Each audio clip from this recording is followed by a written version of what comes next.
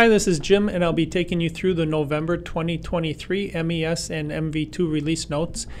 This release has a few new enhancements. One of the new features is the ability to configure whether time and attendance is enabled or disabled in the application.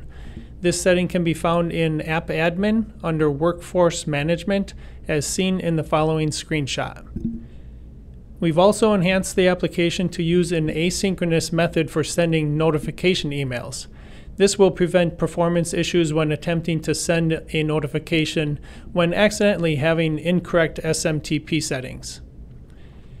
We've updated multi-select mode to disallow multi-select of nests and Kanban orders, and job off only and job on optional, job off only work centers. Another update we did is that we added the ability to configure whether to allow the reference field to be shown in the WIP issue material grid. This will allow for entering a reference for items.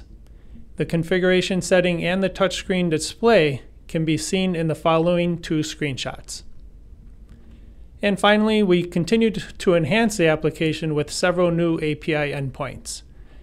Other than these enhancements, there was also a short list of minor defects that were fixed in this release. So that's our update for today. If you have any questions, please reach out to us through the contact information below.